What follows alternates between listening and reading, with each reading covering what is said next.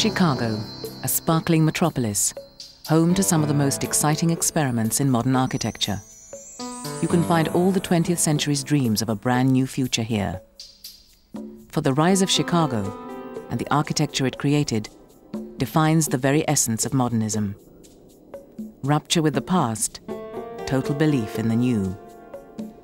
But unlike the straight, clean lines of these buildings, the story of modernism is full of strange turns and hidden twists.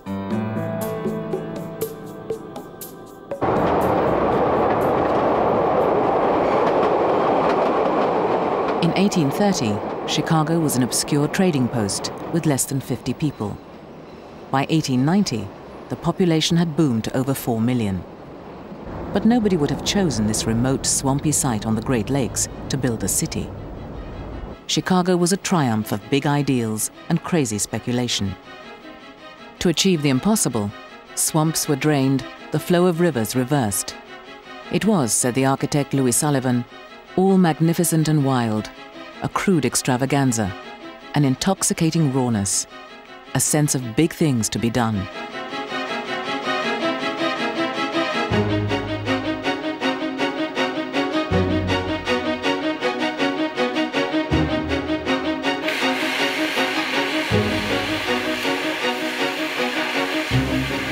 And it was here that Sullivan and other architects built the world's first dense cluster of skyscrapers. They pioneered the use of steel frames, glass and concrete, the newest metals. The impact of these gigantic towers was a dizzying sight in the 1890s.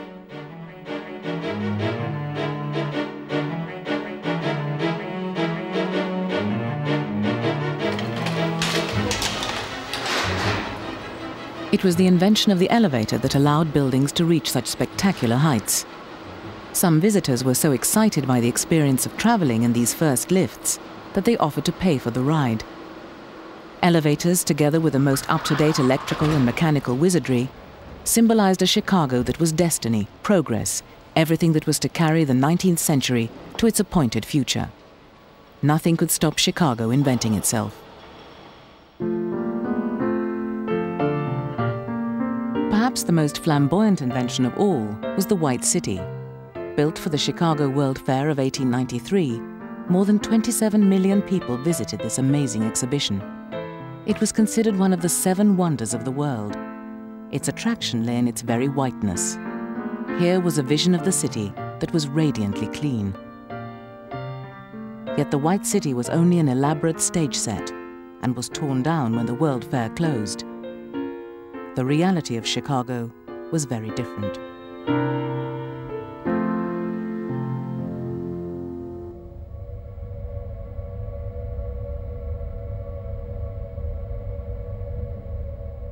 All Chicago's wild expansion had been achieved at a fearful cost. As railroads and canals brought vast quantities of lumber, grain, and livestock to the city, the industrial waste piled up around its inhabitants. Chicago became the dirtiest place on earth. The air was thick with grease from factory chimneys. Children drowned in the mud of its unpaved streets. The drainage systems couldn't hold back the swamps. Houses sat on raw sewage.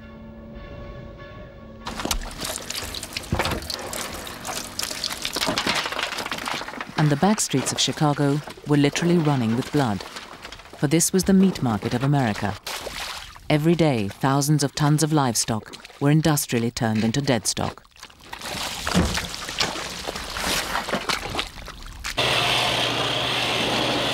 The slaughter was assisted by the latest technology. Conveyor belts, later to be copied by Henry Ford in his car factories, speeded the gutting and processing of carcasses. But these new technologies, while contributing to Chicago's success, were also turning the city into a cesspit.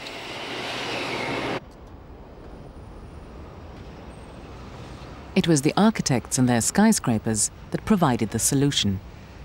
By building upwards, people could flee the mud, blood, and shit on the ground. This was the skyscraper's hidden purpose. They were nothing less than an aerial escape from the grim, fetid reality of the modern world below.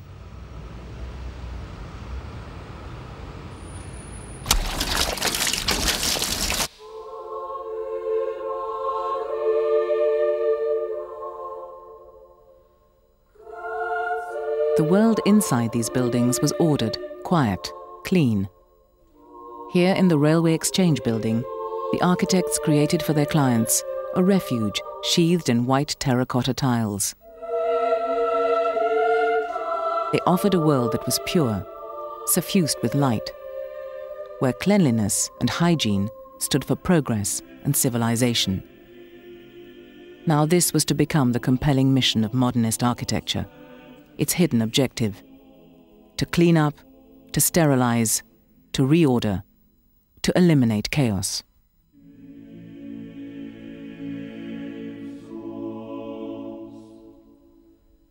It was the turn of the new century. But in Europe, the lessons of Chicago had yet to be grasped.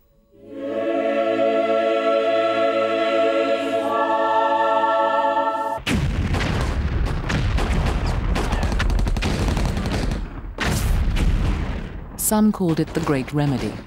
They welcomed it as the cleansing that would purge the world of its corrupt ways. It was the Great War, but far from being a healthy spring clean, it was a bloody mess. Modern technology that worked so efficiently in the Chicago slaughterhouses now created human carnage on an untold scale. Those who died by the bullet were lucky. For the rest, had to live in the apocalyptic filth and squalor wrought by the machines of war. The bottom of the trench was springy like a mattress because of all the bodies underneath. At night, when the stench was worse, we tied crepe round our mouths and noses. We were all lousy and we couldn't stop shitting because we'd caught dysentery. We wept, not because we were frightened, but because we were so dirty. Many of Europe's artists fought in the trenches. Now dirt and decay became their obsession. In Germany, a nation crippled by defeat, Otto Dix made wounding and mutilation the central theme of his work. Dix had served in the trenches, and for him the reality of rotting flesh and broken limbs refused to go away. He paid clinical attention to gruesome detail. And he became fascinated with another technological development that came out of the Great War: plastic surgery. For both surgeons and artists, the onslaught of the modern age offered a chance for macabre experiment. Dix's badly reassembled war veterans returned home to chaos and confusion.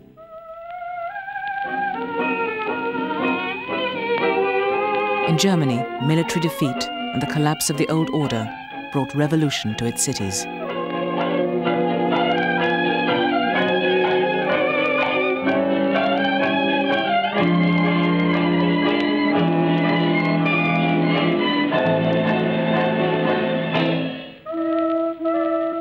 Amid the now crumbling remains of the imperial capital, most Berliners were living in misery and squalor, in pre-war housing tenements with little or no sanitation.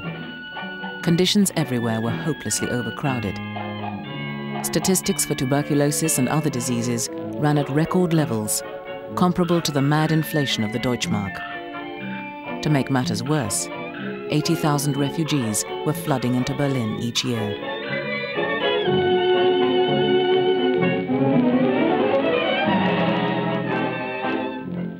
The world was very different after the war. In a certain sense, many of the institutions that had seemed cogent and reasonable prior to the war now seemed bankrupt. And insofar as architecture is related to, very, very clearly, to public institutions and to public points of view, it changed massively.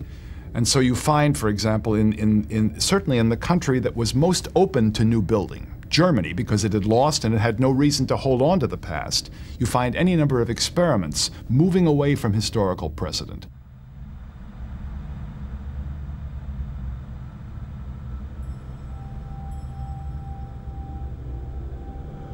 The first experiment was called Expressionism.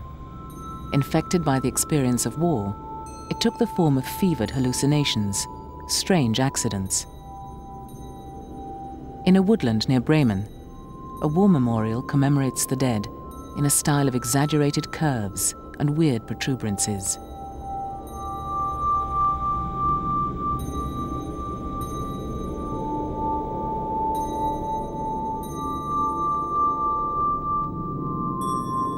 Equally strange was the Einstein Tower near Berlin. Built by Erich Mendelssohn as a solar observatory, one critic described it as a flaccid jellyfish. It stands in a bizarre salute to some of the most unrestrained architectural fantasy ever realized. But Expressionism also came up with more purposeful visions. Visions of a clean start, of a world bathed in crystal light.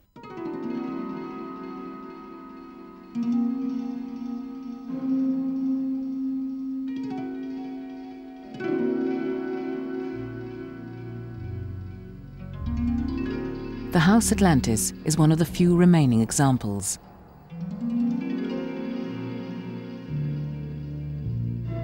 The architect Bernhard Höttger invited the new man or woman to ascend a long spiral staircase embedded with glass to reach the Hall of Heaven.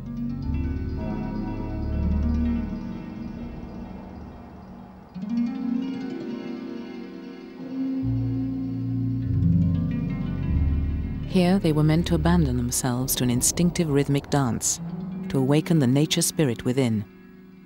Under pagan sun discs, they might transcend their mortal individual form and realize a higher state of consciousness.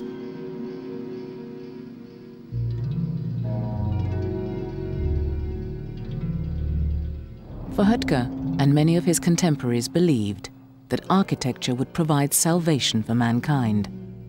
And this belief, that architecture could and would reshape human society, was at the heart of the revolution which was to follow.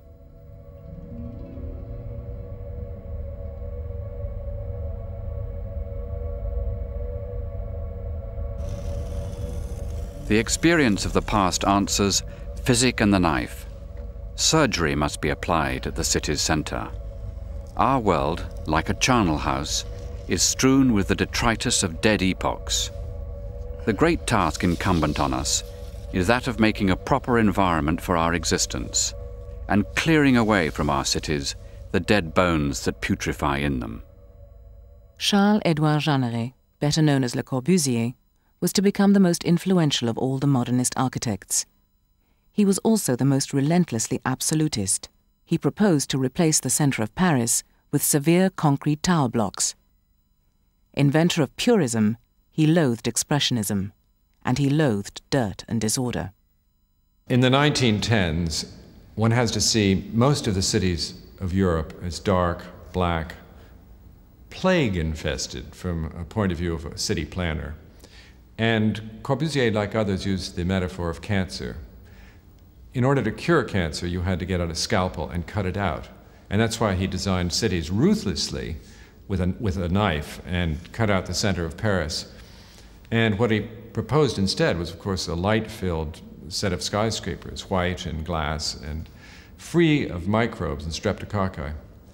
So the deep metaphor of modernism was that of the operating theater, of the hospital, of a place where the difficulties of everyday life would be expunged, would be fumigated out. Corbusier's vision saw all the world as a building site. And it was to be in Germany, a place where the ground had already been cleared, that his solutions would be most widely applied.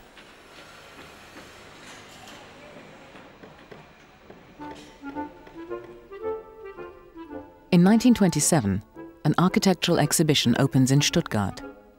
A group of architects say no to the old order and reject its cluttered, dusty ways.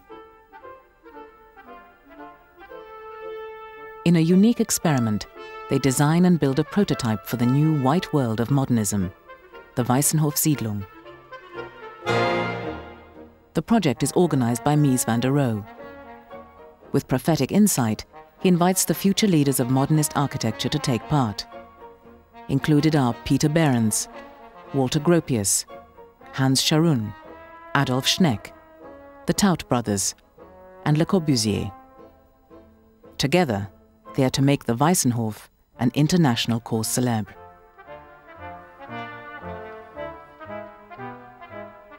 When I first saw the Weissenhof in, when was it, 29, it was quite a shock. I never knew there was such a thing possible.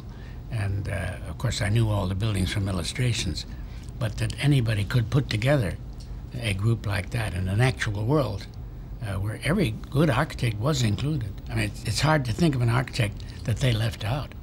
If I were making the ideal list today, I couldn't do it because the thing is so diffuse now.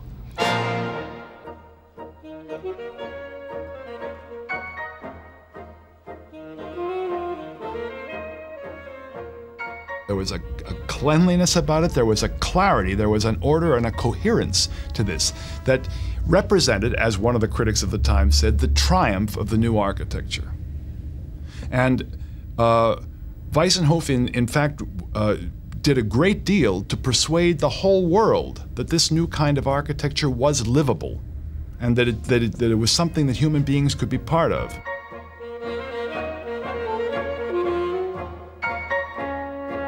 No architectural experiment before or since has had such impact. The architects had seen the light, and they all agreed about the shape of the future. The old way of living was denounced as bourgeois and unhealthy. Shiny linoleum and stripped interiors replaced the heavy drapes and stuffed furniture. Inside as well as out, the Weissenhof architects linked hygiene to whiteness.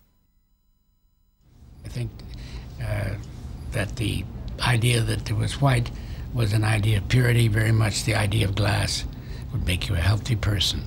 I mean, the moral approach was definitely important. Mies, for instance, believed in glass. Everybody believed in glass. Corbusier once wrote, "You'd be a better man if you lived in a glass house," which seems a little odd since I lived in one for 50 years and it never made me any better at all. But the moral part we don't take seriously anymore anyhow. But that was a great moral thing. I believed it.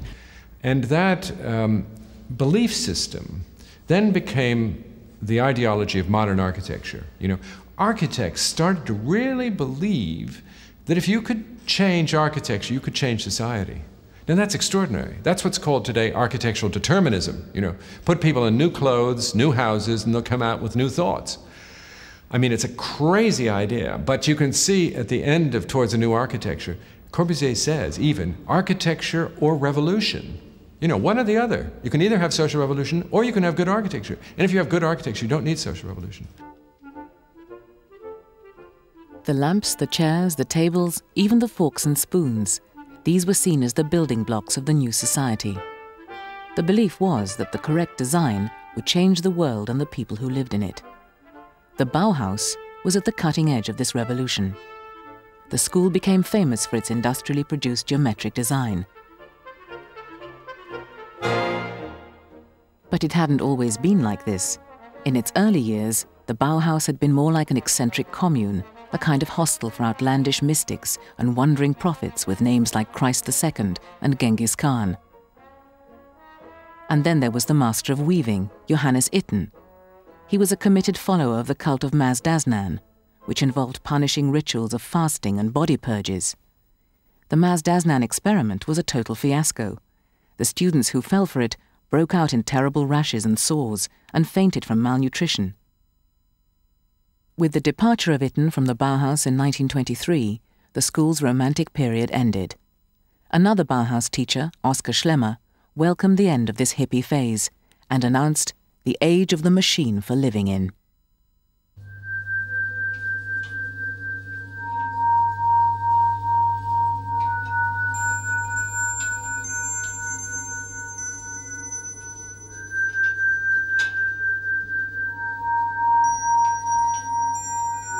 At that time, there was a great belief that technology and the machine could provide us with an orderliness, with a germ-free environment, with advantages that the old crafts-oriented societies could not provide us with. There was something beautiful and hopeful about that.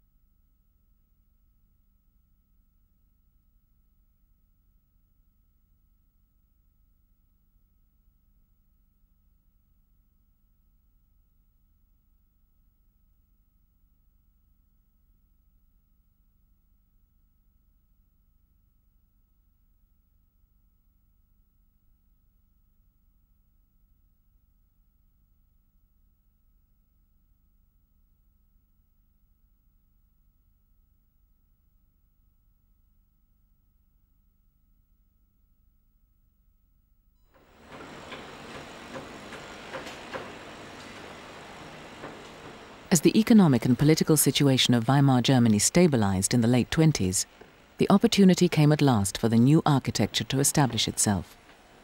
White, flat-roofed housing projects sprang up all over Germany, like here at the Weiße Stadt or White City in Berlin. Thousands were moved from the dereliction of slum housing to apartments that had electricity, heating and bathrooms. When I was there, there's no question it felt like a revolution. We've had none since in our field, quite like that. It was in the air. It's hard to describe, but it was, everybody was going in the same direction, all feeling a new world was at hand. And it was actually being done. Now we regret that it isn't being done, but we don't get around to doing anything about it. It was a different feeling.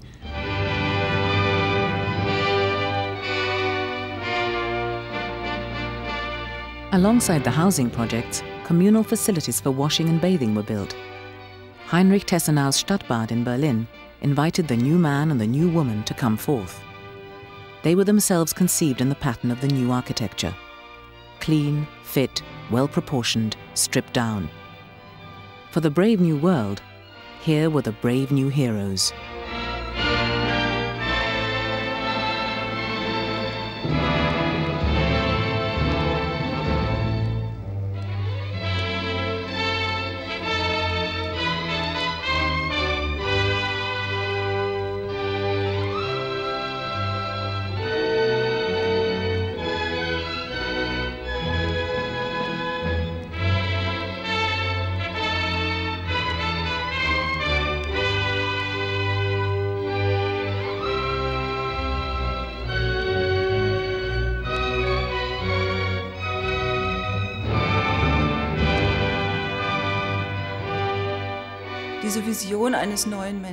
This vision of a new man came from thinking of the body in biological terms. Out was the old classical image of a beautiful, well-proportioned body. In was the human being as a properly functioning body machine.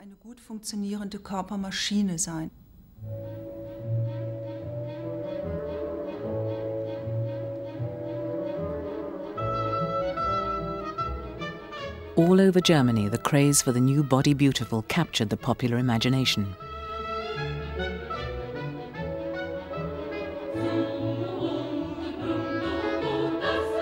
Set in the hills south of Stuttgart, the Haus auf der Alb was built in 1930 by Adolf Schneck as a holiday retreat for workers. It sits in the landscape like a cruise liner, positioned to take best advantage of the light, sun and air. And like a ship, it's ringed with balconies, viewing decks, sun terraces. At a time when the only treatment for tuberculosis was exposure to the sun, no one doubted that this was a therapeutic place.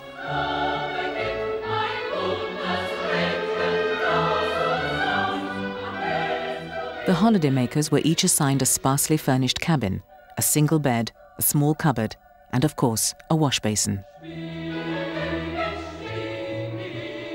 They followed a carefully organized daily regime of exercise, long walks, healthy eating, and early to bed. The Haus auf der Alb delivered its message of clean, Spartan values with meticulous efficiency.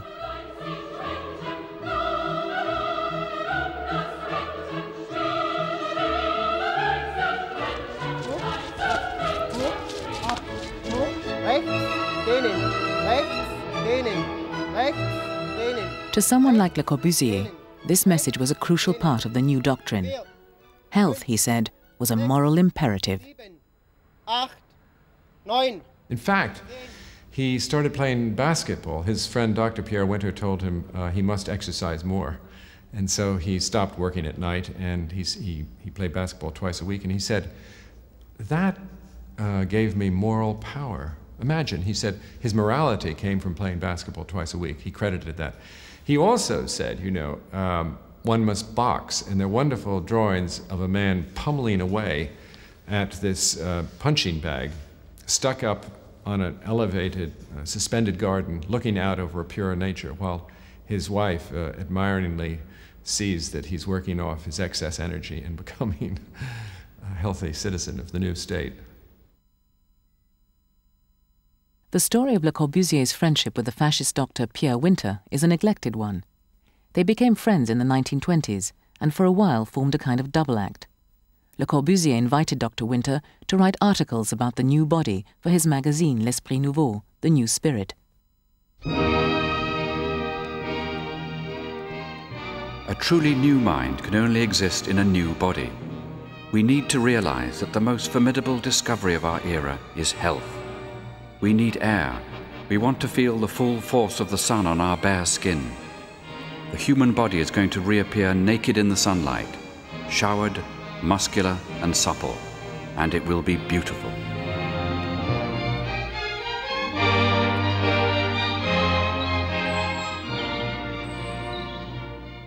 Le Corbusier was able to put these ideas into practice when he built the Villa Savoie near Paris.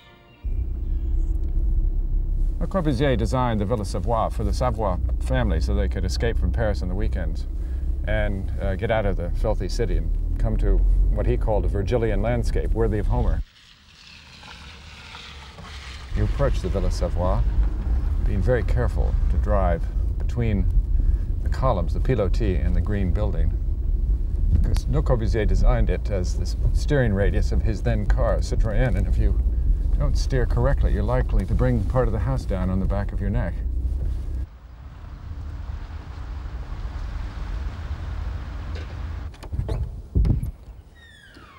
Le Corbusier conceived of his houses as architectural promenades. You came through the front door, took off your scarf, put it on a table, and looked at what was in effect a cubist composition. Pure table, pure column, pure lighting element. So you continued on the architectural promenade, first of all, to wash your hands and purify yourself. You wash your hands at a sink here, a pure industrial object. Having been purified, you turn around and then you continue up the architectural promenade, hitting the ramp. This is one of his first big ramps he put in his house, and it's something that he wanted to get you into by allowing you to come through a house like an automobile driving on a highway. So in this sense, the house is a machine for moving in, and you're the automobile coming up a racetrack. You come into this part of the house, you're halfway up, the ramp goes shooting through the whole space, and suddenly light bursts in from one side. It's extraordinary. You don't expect so much light, suffusing the house, making it even more pure. And you approach the hanging garden, gardens in the air, and you see the place where you're headed, the solarium at the top. That's the goal.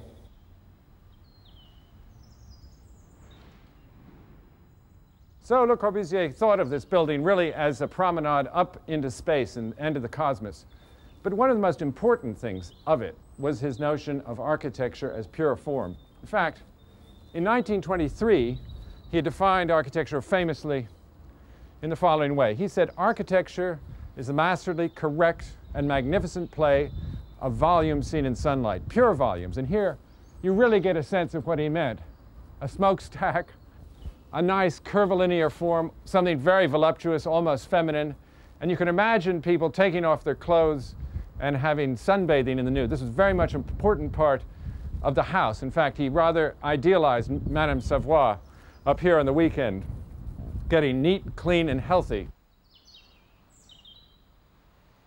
You can see in this house, elevated off the ground, his theory that a building should be stuck on stilts in order to avoid the humidity and unhealthiness of the ground, as opposed, say, to green people today, green architecture, organic architecture, which says, you know, you must get closer to the ground and the earth because it's healthy. He took the reverse view, and he was justifying it by talking to doctors and so forth. So sun and wind and light were meant to fumigate, as it were, the unhealthiness of the city.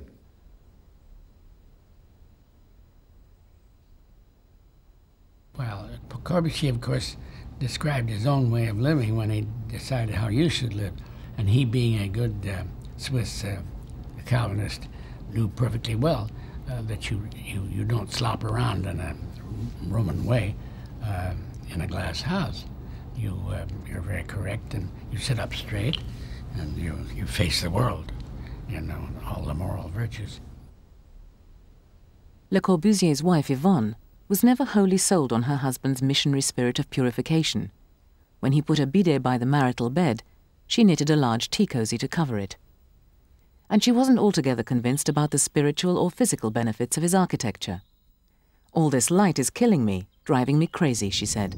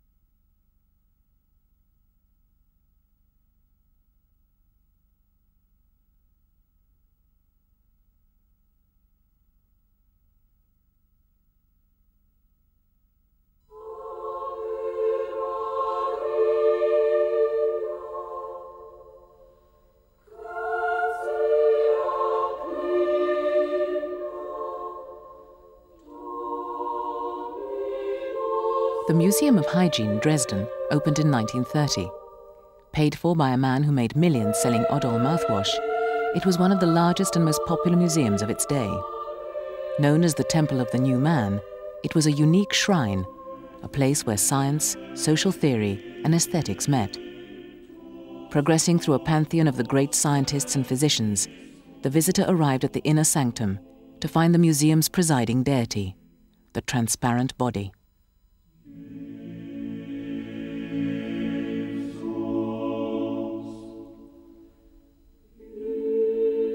One of the museum's main teaching tools, the transparent body was a revolutionary device, enabling people to see for the first time the inner secrets of their bodies. The first model had used a real skeleton. Painstakingly assembled, each vein was a network of copper wires turned by hand.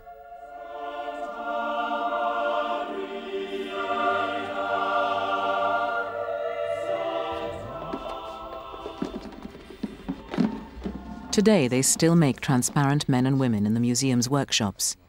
Indeed, under communism, this was one of the few successful production lines in East Germany. Such was their success, they were toured over 5 continents. We've built 86 female figures and 82 males in glass since 1945. Can you describe the first reactions people had to the transparent man? They were simply fascinated. The man was shown with his arms stretched upwards towards the sky, praying, reaching for light, striving for fame and honor. That's how it was presented. As well as celebrating the body, the museum was also delivering a stern lesson. Visitors were confronted with wax reproductions of body parts eaten away by disease, cancer, syphilis, by unhealthy living.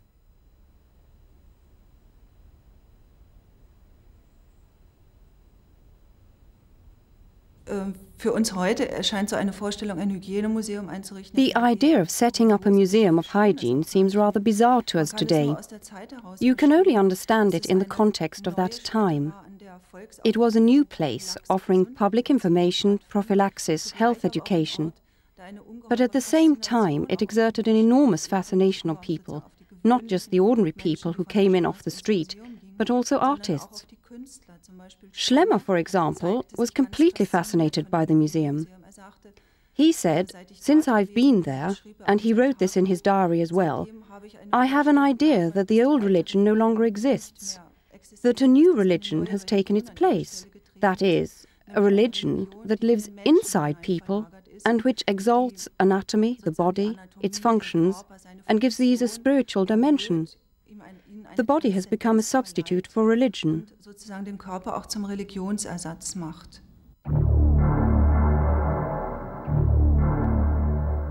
The Bauhaus teacher Oskar Schlemmer was one of many artists drawn to the Museum of Hygiene. He was so moved by the transparent body that he decided to give lectures about it, both at the Bauhaus and later at the museum itself. The fascination that the transparent body held for artists and architects is a critical moment in modernism. For a movement obsessed with technology, here was the metaphor it was looking for: the body as a machine for living in.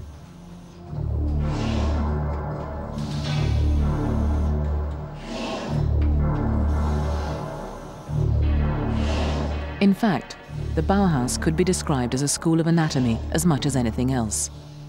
Ideas about the body, how it works, how to make it work better, informed just about everything it produced.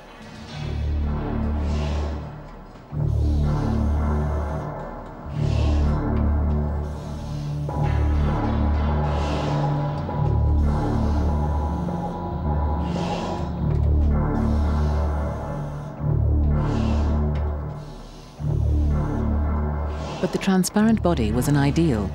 It could not and did not always match with reality. This seemed to escape the notice of Le Corbusier, who organized his buildings around another abstract model, the body modular. Using this standard system of measurement, he came up with a corridor in his house at the Weissenhof that was no wider than the corridor in a train. This narrow hallway made tempers run high. People with beer bellies tended to get stuck in it. This architecture was clearly signed: no excess weight, no personal clutter, no knickknacks. Everything, including your paunch and your past, must be left behind. You're right. We were trying to create under Corbusier's leadership a thing that would be inhuman in the sense that it wasn't taking into account their foibles and their interests, but would legislate totalitarian-wise a style for everybody that they might or might not like, and that was that direction. There is a certain implicit tyranny in this view of a world which has to look the way the Weissenhof Siedlung looked. What do you do with people who prefer to live messier lives, less ordered lives, who are not happy living on the surface of a Mondrian painting? There's very little room made for them in that world. In fact, there's an irony here that in a way the National Socialists come on with much the same view. They don't want the diseased to be part of their world. They don't want the gypsies to be part of their world. They don't want the homosexuals or the Jews to be part of their world. They want, in a way, a world that is every bit as clean in their terms as any of the modernist architects in the 1920s did in theirs.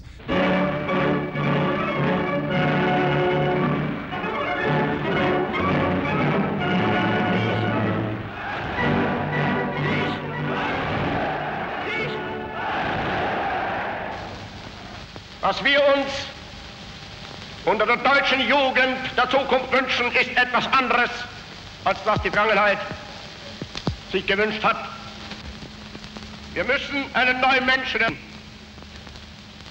auf das unser Volk nicht an den typischen Degenerationserscheinungen dieser neuen Zeit runter geht. Serried ranks of National Socialists. The metaphor of the body was also central to the Nazi Reich. Hitler was conceived as the brain. The body of the people was now a total organism, functioning like a finely tuned machine. They took two things from modernity. One was, of course, the machine, the notion that the machine would liberate society, and that they had to industrialize everything. And they also shared this notion of the importance of exercise, strength through joy, through health camps, through living clean. And you can see in the Hitler Youth the kind of ideal type of Corbusier transformed into a Germanic, Aryan, blonde-haired, blue-eyed type.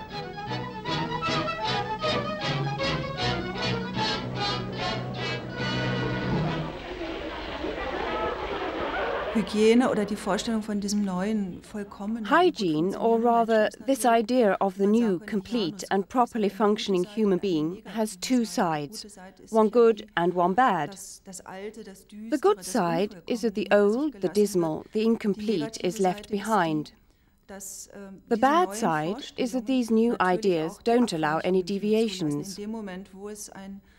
As soon as these new ideals are fixed, not only are irregularities not permitted, they must also be removed from society, or as the National Socialists finally concluded, eradicated. And so in the Third Reich, it became a very small step from keeping a check on the body of the people to actually eliminating those parts which don't fit. Ist im Dritten Reich dann nur ein ganz kleiner gewesen.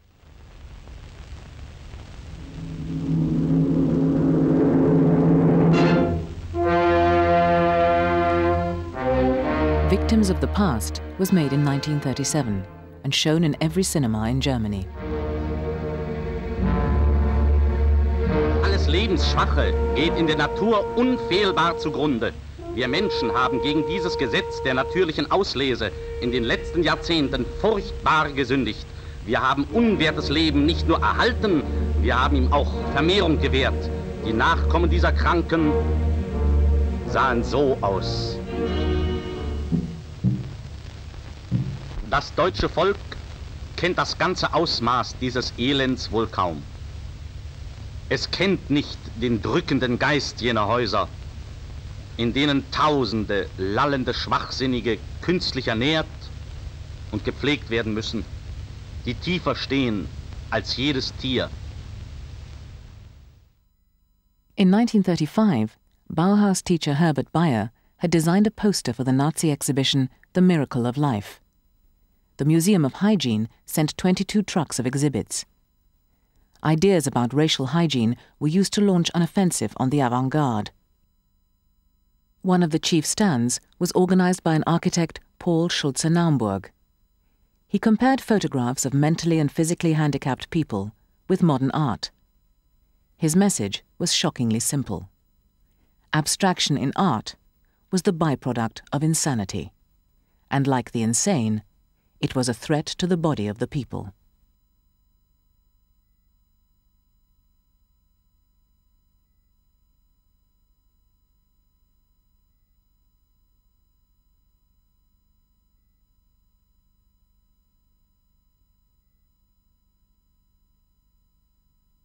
The Nazis played to conservative popular taste. They despised abstraction in architecture as much as in art. Hitler, himself a trained architect, favored the chosen style of dictators, neoclassicism. Its reference to the great civilizations of ancient Greece and Rome gave this architecture authority.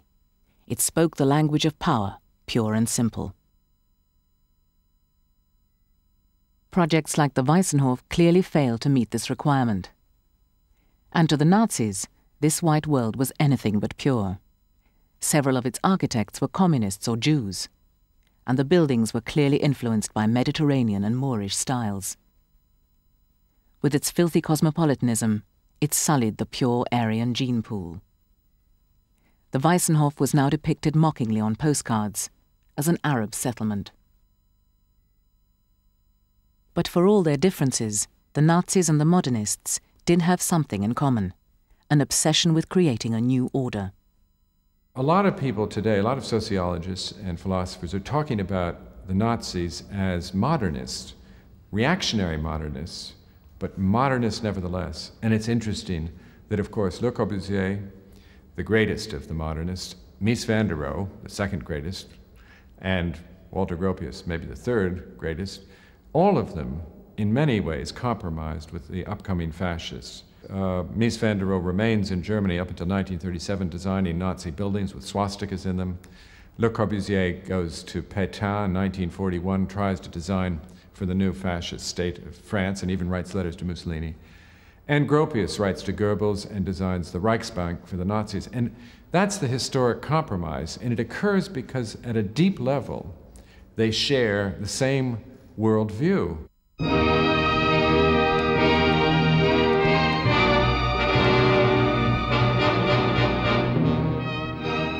Wilhelm Kreis, Adolf Schneck, Mies van der Rohe, Walter Gropius, Peter Behrens, and there were others. All looked for work from the Nazis.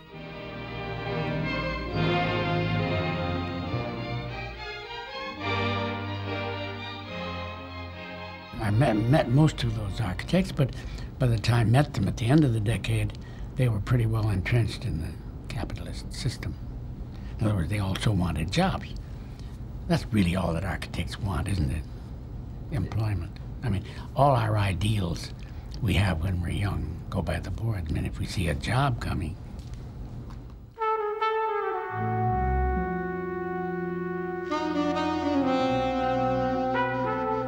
If the Nazis were not going to be patrons, the modernists had to look elsewhere. And inevitably they turned to America, where most of Europe's outlawed or out-of-work artists had already been warmly received. Now, of course, the architects were also welcomed, for they offered corporate America precisely the style it was looking for.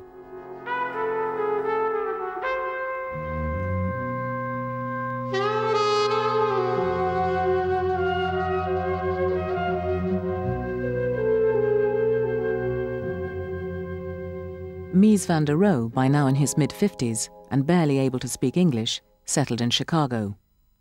Of all his peers, he was to have the greatest impact on American architecture. He was less burdened, perhaps, than the others by idealism. He seemed happy to offer the achievements of modernism to a culture that was looking for a style, not a utopian program.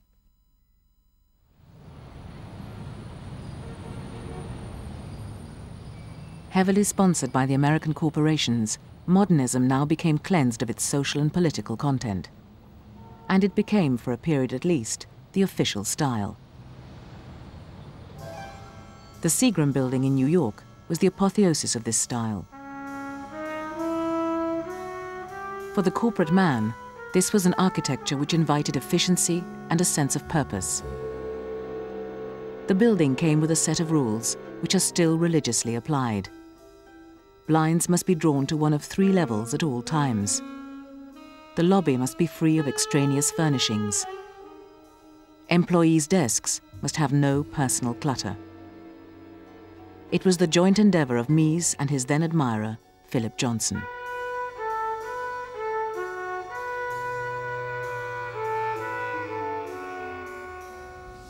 I think the Mies aesthetic gets to be a boring aesthetic, and so we all quit. I only quit Miesism because I was bored to death. I mean, Mies himself copied himself all over the place. He didn't care. Once he said, well, I gave you the ultimate building, the Seagram Building, so go and build them. God bless you, see? And all of his own, under his own name, came out these cheaper buildings, see? So it all got, no, boring isn't a bad word. They all ended up designing big corporate headquarter buildings. And those buildings were very severe, very reduced, and represented power. And in that sense, They represent a betrayal of everything that early modernists fought for. Because the modern movement was really not fought to make life safe for Seagram whiskey and the corporations. You know, at the end of the day, the corporations are not what modernism is about.